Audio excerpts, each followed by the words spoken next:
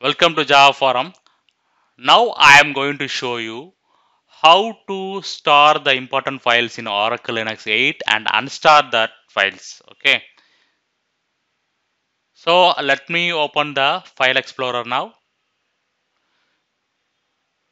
So you can see many files and folders. So left side you can see starred there. So starred files will appear here. What do you mean by that? I can bookmark the files and directories so that it will be appear here, which is similar to the bookmarking the web page in web browser. So I am going to File Explorer settings, visible columns, enable star. That's it. So you can see star symbol is appearing for each file and directories. So I am enabling that star by clicking that star symbol, just toggling. That's it. So I am bookmarking the files and directories.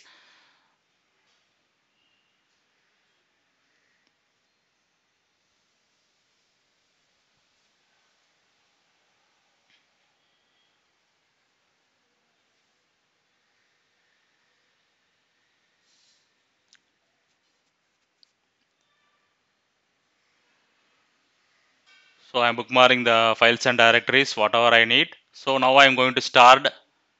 You can see in all files and directories, whatever I start is appearing here, which means that you can access the files and directories directly without going to the location.